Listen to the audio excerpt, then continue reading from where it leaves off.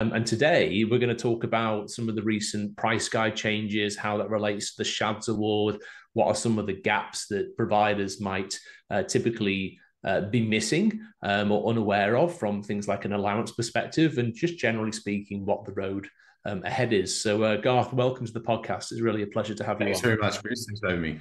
Yeah, no, it's going to be cool. So, look, we're recording this July 2023. So, from a price guide point of view, we've just had some changes. It's been just over a 5% increase for some of the personal care and community access, SIL, hourly rates, etc.